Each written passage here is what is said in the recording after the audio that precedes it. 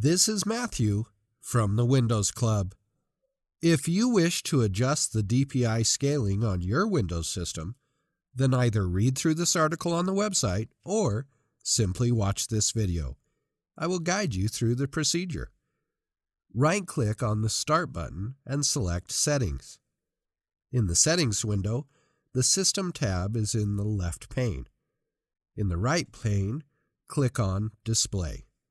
In the Display window, scroll down to the option for Scale. You can use the drop-down menu corresponding to Scale to change the DPI resolution.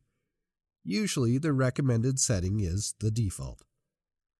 Should you be willing to try a customized scale, click on the forward pointing arrow. You will notice the option for Custom Resolution. Isn't this easy and interesting?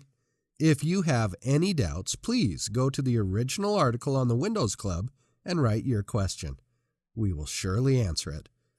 Thank you for watching this video. Have a nice day.